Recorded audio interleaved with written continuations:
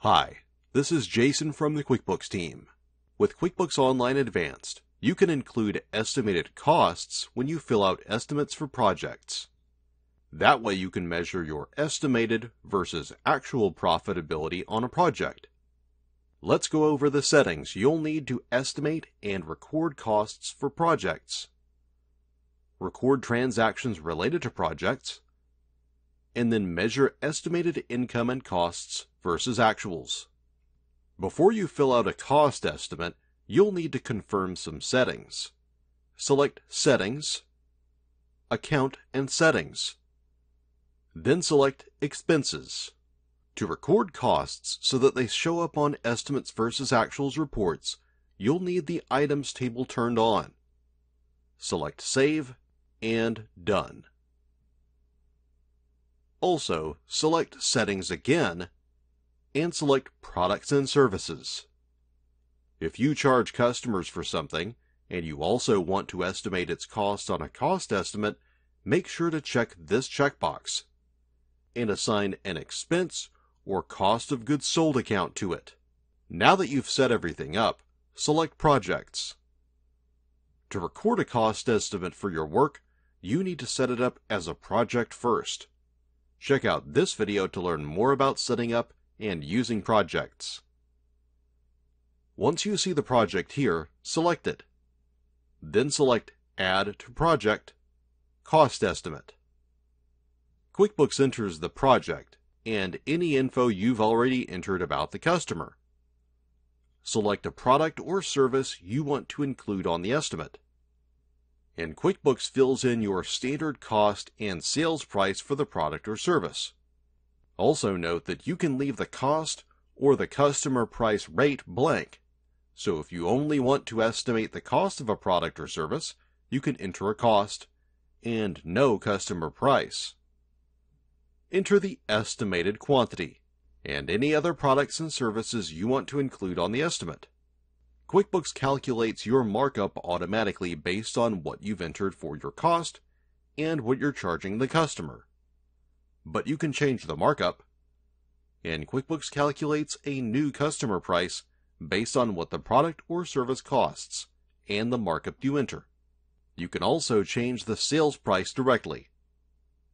As you fill out the cost estimate, QuickBooks keeps track of your total estimated costs and total estimated income.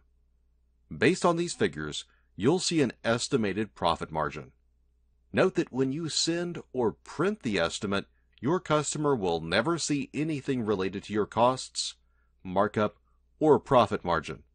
Fill out the estimate with anything else you want to track or send to the customer, and then save and send. Later, when the customer approves or rejects the estimate, select it, change its status, and save it. This is important because estimate versus actuals reports only include accepted or closed estimates. For invoicing, cost estimates work like your regular estimates. When it's time to invoice, select New, Invoice, and enter the project's name. QuickBooks shows you the open estimate. Select Add. And if you've turned on progress invoicing, you can choose to invoice for a percentage of the estimate or specify what you're invoicing for by line item. Select Copy to Invoice. Make any final adjustments and save. Let's take a look at the reports for the project. Select Project Reports and then Estimates versus Actuals. Because you invoice the customer, you'll see the estimated income from the cost estimate, the actual income from the invoice, and then the difference. Now it's time to pay the contractor who performed the work. It's important to note that if you want to record project costs that appear on your Estimates versus Actuals report, you should not enter them from the transactions you download from your bank or credit cards. If you've already entered a transaction this way, you can edit it to include the items. Instead of adding transactions from here, select New, Expense, Check, or Bill. Enter the vendor you paid or who billed you, Then close the category details and open the item details. From here, you select the same product or service you entered on the cost estimate. If you don't see it here, open the products and services list and mark it to appear on purchase forms. Then come back to the transaction after you've entered it. Enter the amount you paid or received a bill for, and any other details. Then save the transaction. Let's look at the estimate versus actuals report again. Now the report lists your estimated and actual expenses, and any difference. Any expenses you've entered without a product or service, like downloaded transactions or payroll, appears as not specified.